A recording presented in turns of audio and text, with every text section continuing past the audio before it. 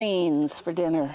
When Deborah Barley and her husband traded Metro Vancouver for the Kootenay, she was okay to leave behind a lot of things, but not her doctor. Well, I kept my doctor in Maple Ridge, so, you know, we do things via phone calls.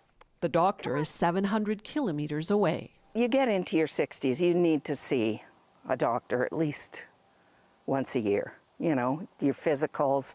I'm relatively healthy, but I do have some problems. Rick Merrill's doctor is in White Rock. Before he moved, the 71-year-old took some precautionary steps. Knowing that I was going to come to the Kootenays, I wanted to get a lot of testing done that I would probably get in the next 5 years anyway. Given the shortage of family doctors, those who have them aren't about to readily give them up. Hi Marie, how are you today? Dr. Carlin Mann has 20 patients who live in the Fraser Valley, on Vancouver Island, and in the interior, nowhere near his Burnaby practice.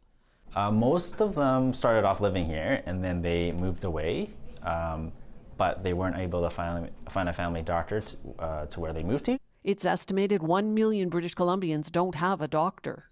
I understand how people are moving and trying to retain their family doctor, but this is the issue of feasibility, is that we need to be providing access to family doctors across the province. The long-distance model may work for preventative care, but in the event of serious illness or injury, it could fail. The College of Physicians and Surgeons has a rule that if you are going to see a patient from afar, they have to be able to make it to see you in the clinic if it's necessary. So that's what I always tell my patient, that as long as they're able to fulfill that aspect of our physician-patient relationship, then I will still be your doctor. What's practical is a choice. If it was severe, then I would definitely have to go out there. I try to kill two birds with one stone with other appointments, but so I'm juggling some of my medical needs to accommodate the price of gas, put it that way. With access to family doctors becoming increasingly difficult, many say long distance is the only alternative. Belle Puri, CBC News, Vancouver.